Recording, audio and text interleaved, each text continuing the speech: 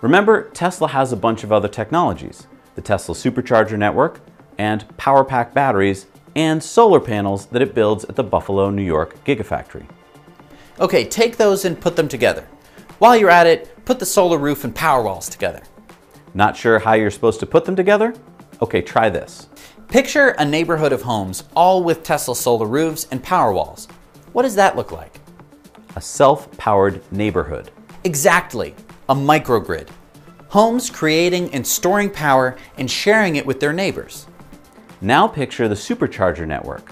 Picture a supercharger location with, say, 12 stalls, all covered with solar panels and some power packs too.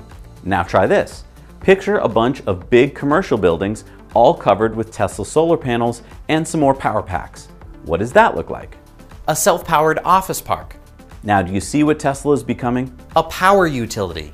Exactly. When you think of a grid-scale utility company, you probably think of PG&E or Con Edison or National Grid.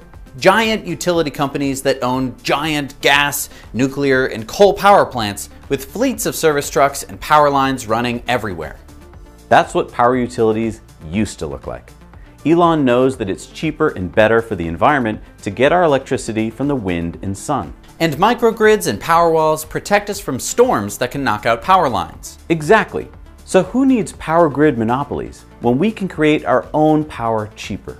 Elon is disrupting another trillion-dollar global industry. A $1.4 trillion industry, but who's counting? Solar and batteries these days are becoming the new trend for businesses and homes to save money and get off the grid. While Elon Musk and Tesla did not invent this concept, they certainly are pushing to make it more affordable and cost competitive to that of what you pay to your utility company for electricity. With the current costs of batteries and solar, it's really starting to look like outside companies like Tesla are going to have a chance to disrupt an old-fashioned monopoly of electric utility companies.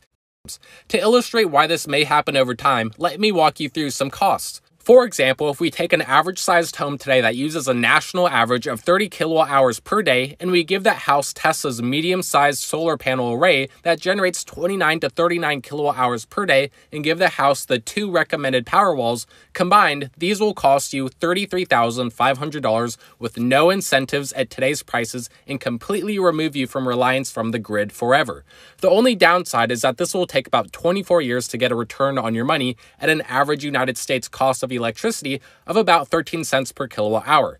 Now, let's try to be more realistic. Let's assume that in 5 to 10 years from now, which really isn't that far from now, Tesla's manufacturing and selling the same solar and battery package we discussed earlier, but prices have now fallen by 40% over this time horizon. This means it will take just over 14 years to get a return on investment from your Tesla home solar, including no tax breaks and still 2 power walls. However, one fine detail that must be taught about solar is that it protects the consumer against inflation. This is a huge argument that does not receive really any credit in my opinion. This is because as your solar panels pay themselves off over that 14-year time horizon, there will likely be over 30% inflation in electricity costs, assuming about 2% inflation adjusted prices.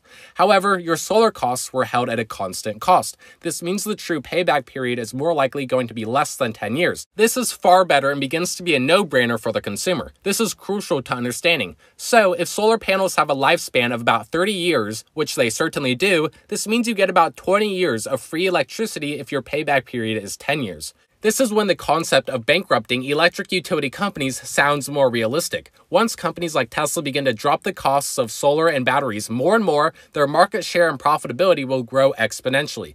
This will make it significantly more difficult for utilities to stay in business and will force company consolidation or bankruptcy.